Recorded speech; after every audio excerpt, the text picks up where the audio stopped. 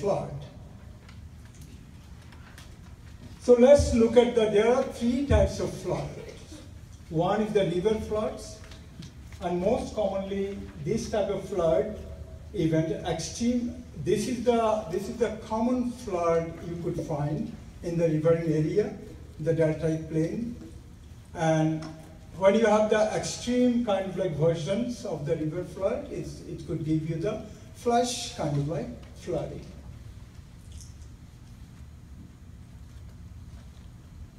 Okay, the next type is the urban floods. So urban floods, these are the floods could be, when you talk about the floods, some of the floods could occur by the self-imposed kind of like activities, anthropogenically, and some of the floods are the natural floods. Like when you have the tsunami kind of like things, you don't have any control over those things, right? That flood could occur naturally, it's through the natural